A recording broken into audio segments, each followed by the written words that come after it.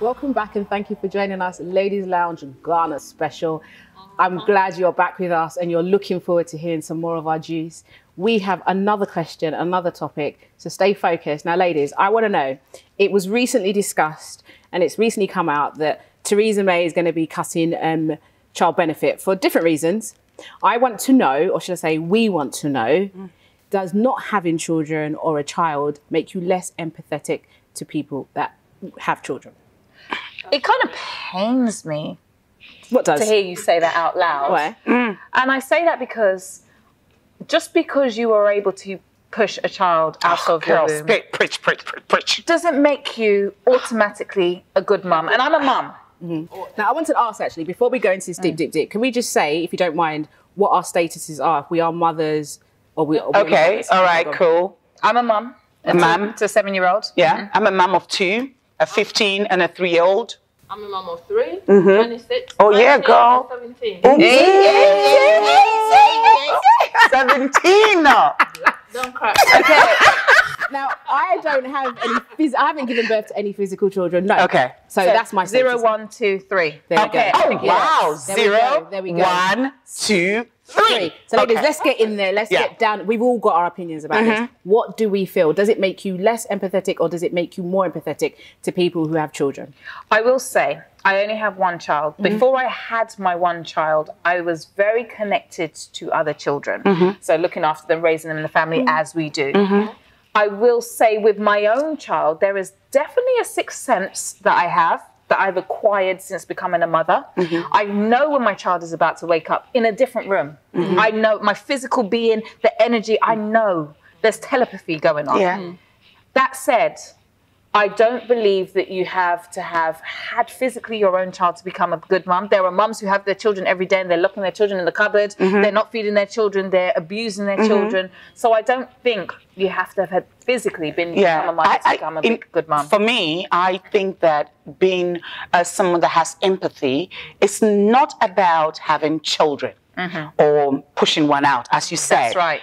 Because we have serial killers that have kids and they have no empathy whatsoever. That's right. And I personally have different women in my life that do not have children, but I think they are more empathetic towards people than even I that I have 2 kids am. I have a friend that is a social worker, and when we're talking about the cases that she's on, when I'm like, please, just send that child to Africa. Send that child here. And she's like, no, you can't do that. You have to understand. You have to. So it has nothing to do with you pushed a child out. So automatically you have empathy. And on top of that, I think empathy is something that is installed in a person.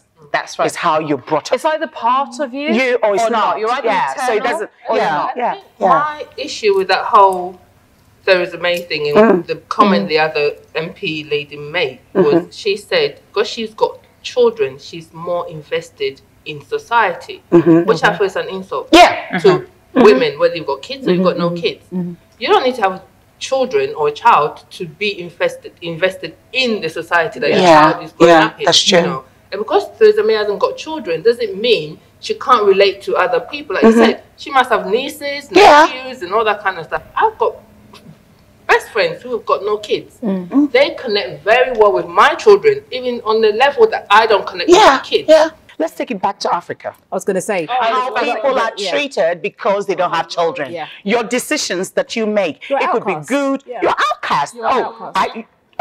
And I remember when we were growing up, you have no right to correct a child because you have no children. See, culturally, it's very interesting because we are, we're very matriarchal. We are about having children, and that shows that's a sign of wealth in a sense. It is. However, there are those 1, 2 aunties in the community, and I was raised by one of them. You know, I had my own mother, but she was very influential in my upbringing. As we say in Africa, you give birth to a child, a whole community brings up that child. Raise that child. Yet, I think the first insult that would be thrown if there was ever a situation would be like, you don't have children. Which is so then your judgment. And to be fair,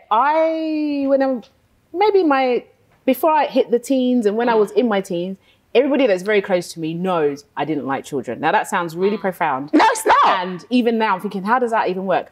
But I didn't. I was like, I haven't got time for that. No. Not because I was trying to be a brat. I just didn't like them. I was like, well, what for? But fast forward how many more years later, I do love children. I haven't given birth to them physically. I have loads of children that I call my children. They're my godchildren. I've got 4 of them. And then I've also got children. Expensive living. It's very expensive. So I told them I don't want no more. I don't want like It was supposed to be just 3 and another one slid in there. Please.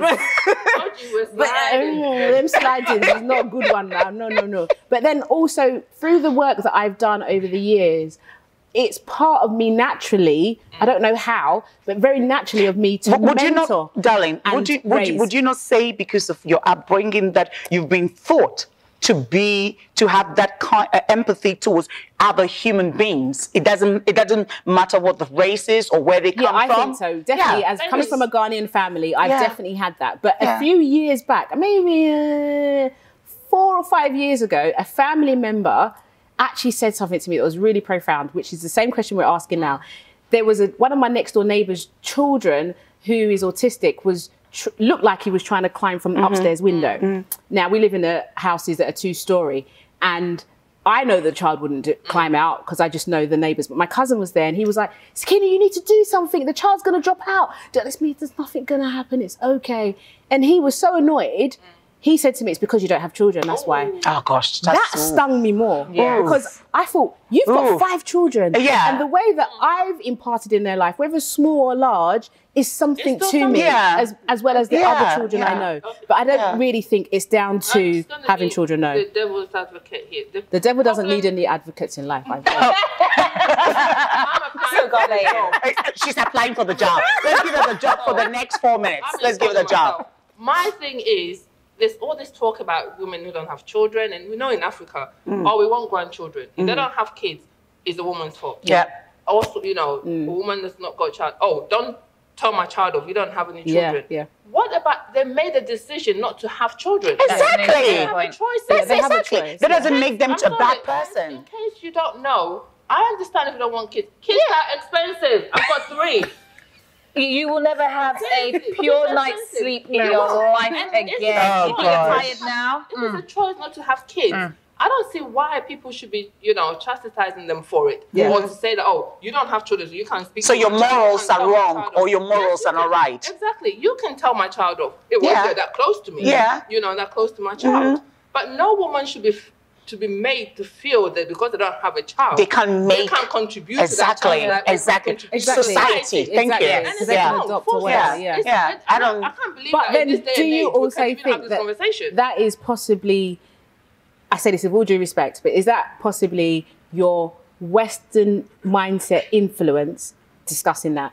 Because as Ghanaians in Ghana who are in Africa, they don't think like that. I don't. No. I'm just asking now. It's not a Western thing. No. I lived in Ghana till I'm not going to say how old, but no one. Please don't let your age slip through. Slide out. Slide it out.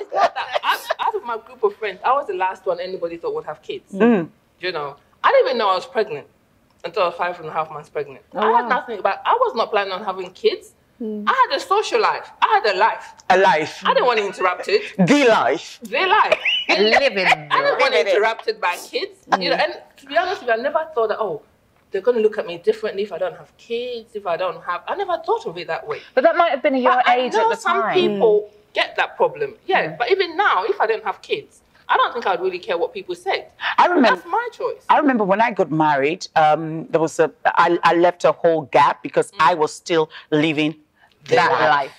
I needed the life to know who I am. Yes. So I have a very good friend. She was like, oh, you need to have a child. And I'm looking at her, I'm like, why should I have a child? She said, oh, in Ghana, if you don't have a child, no one is going to respect you, blah, blah, blah. And she actually went further that when my husband was visiting in Ghana, she came to stay with us to make sure that, and she was calculating my days. Like, how many days you have? Oh, no, she made, she was. And you know what? I am actually grateful also to her because if she didn't do that, I might not have my 15 going on to 16-year-old. So but I think that's if you also know knowing me, your relationship. No, if you know that's me, knowing your relationship. no, if you know me, and if you know me that well, I wouldn't go there with you like that. No, no, but I needed to be policed now. If you know me well, I need to be policed to do the right thing. Sometimes I don't know what to do with myself, so I needed to be policed, and I actually did appreciate her for that. But with the conversation we're having now, I would go like, no, not really. I don't need a mother. I don't need, I don't need to have a child to be empathetic towards human beings. And I will say, but let's not, that doesn't take away from the fact that being a mother is a miraculous thing. It's a privilege. People take it for granted what you go through from conception all the way. It's not easy. People die still today. It's not taken lightly. Acquired a new set of skills. As a mother, there are things that I've gained and have helped me evolve as a human being, as a mother, and I will never dismiss that. I had my first child 15 years ago, and I have another one 12 years later. And believe you me, they are two different worlds. When I had my first child, I was in a different space, I was a different human being, and now I am a different person to that child too. But so I believe every human, every woman, we have our own ways of dealing with the world. You can be a serial killer and have kids and have no empathy whatsoever, and you can have a child and you can be childless actually and have all the empathy in the world. I think we're all and on that note, I want to say is more to our Ghanaian sisters. But Happy Independence Day. Ladies Lounge on Vox Africa, because there's going to be a lot more coming all the time, not just with Ghana, but us as a continent as a whole. So loads of love to you all, and thank you so much. Ghana Independence, we love you. Ghana, my ladies, my sisters. And again, I'm Confidence and Claire Clotty and Laurie Larson. And I'm Sakina. Okay, bye-bye. Bye-bye.